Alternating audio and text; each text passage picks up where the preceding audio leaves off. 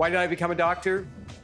Well, when I was in college, I was studying biochemistry, and I remember that for whatever reason, I developed a severe ear infection and had to go to the emergency room.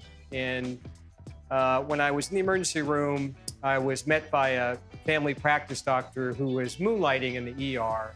I kind of took a shining to the way that he presented himself and dealt with emergency situations, and he invited me to visit him in his office, and which I did a couple of times. And from there on out, I just decided that this is what I wanted to do. You know, we have a calling sometimes, and this really just fit with what I wanted to do. Colon and rectal surgery, which is my specialty, is really a field where I can practice medicine as well as do endoscopy, and then, of course, surgery.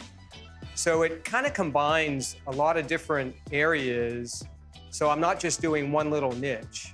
When I hit the operating room, I was sold on surgery. And so colorectal surgery allowed me to do the medicine part of it, as well as the endoscopy part, and of course, the surgery. So it had everything that I wanted. They really only have about 4 or 5 colorectal surgeons in the whole Memphis area. When I was in Dallas, they had 60 or 70 colorectal surgeons. So I thought there was a real need here, and I really wanted to try to grow colorectal surgery here in Memphis. In my colorectal practice, right now, I'm most passionate about the Da Vinci system of minimally invasive surgery. That's really, really my passion.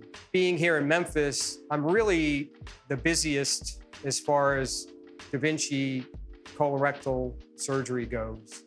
And I want to continue to grow that. So I have a passion for that. It's a really diverse surgical field, if you will. I'd say that the most common procedure that I do in the operating room now is dealing with colorectal cancer. So doing minimally invasive robotic colectomies is probably the most common thing that I do right now. What I like most about my job is that it's something different every day. You may be doing the same type of surgery every day, but even within that surgery, something different happens. And you're also dealing with the diversity of the patient themselves. I like the fact that everybody has a different story. If somebody comes to my office complaining of something that's giving them pain and I can help them, that makes me really feel good.